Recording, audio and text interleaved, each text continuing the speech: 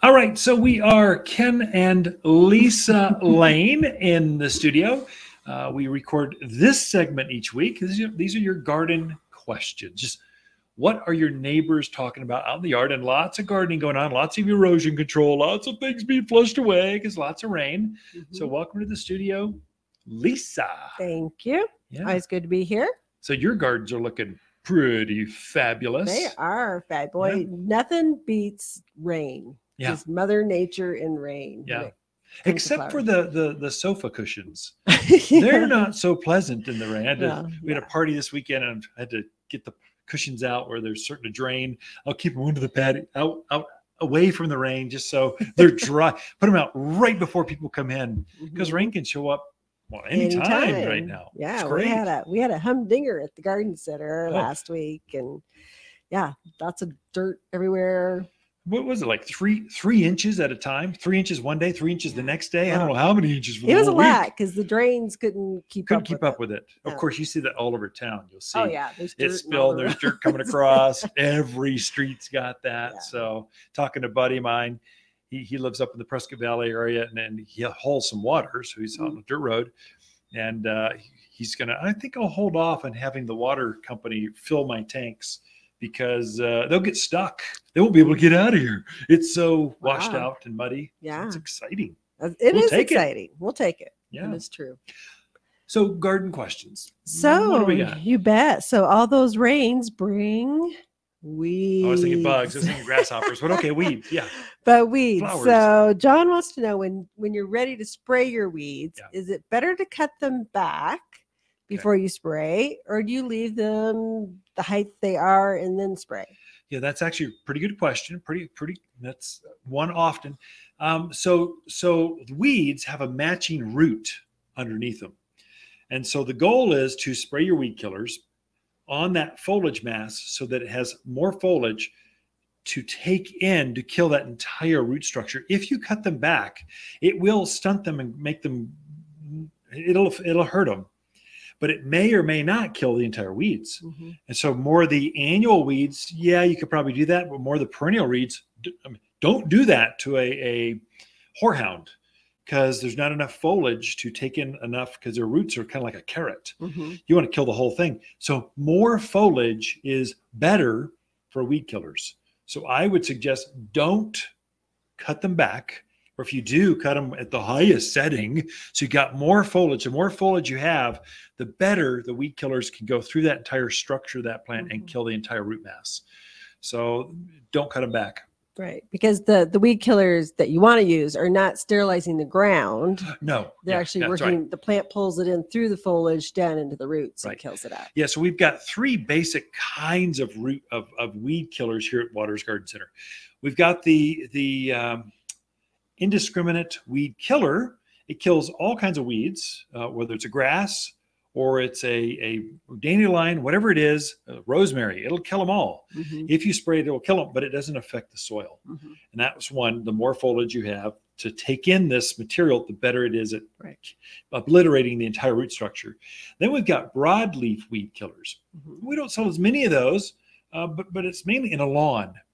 It kills everything but grass. So you use it mainly for lawns, for dandelions. I guess it could be good for those folks out, let's say in the valley areas where you want more of that native blue grama, buffalo grass coming up. You don't want to kill that, but you want to get rid of all the goat head, all that other nasty native weeds. So you come up with the native grass. You could work it that way. So you got broad weed killer.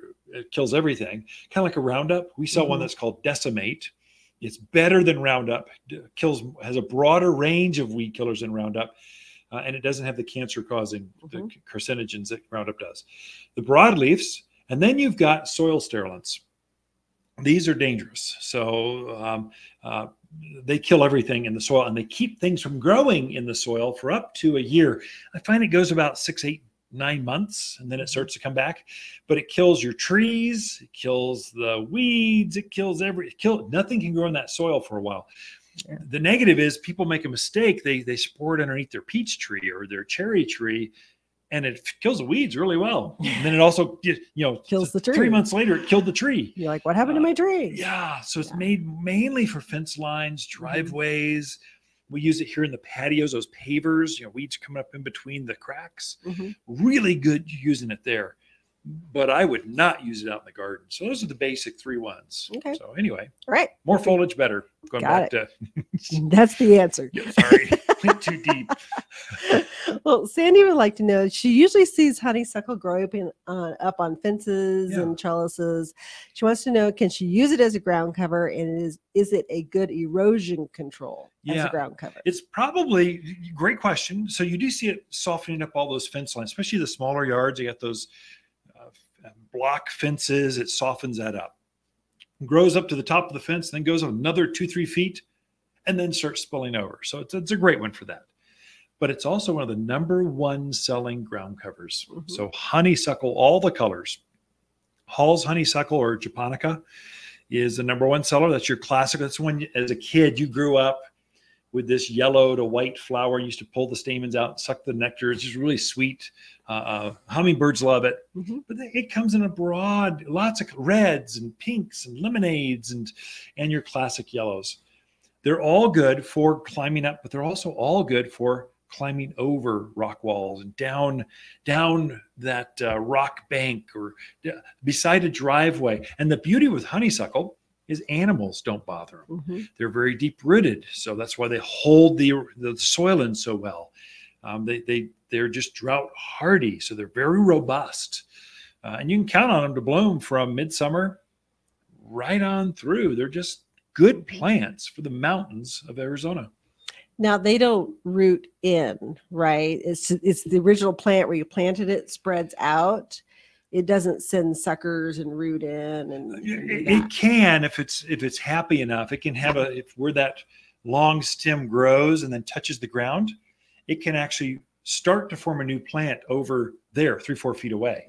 But basically you're planting them in a zigzag pattern. Let's say you're doing a erosion control on a hillside, which sounds like they might be going that direction. Come take a picture, get a measurement. We can help you figure out how many you need. We just kind of zipper or triangular pattern across that, and we'd probably with a honeysuckle place them at every 6 to 8 feet, and then it would quickly, probably by the end of this year, it would hold that hillside in pretty quickly. Okay, good to know.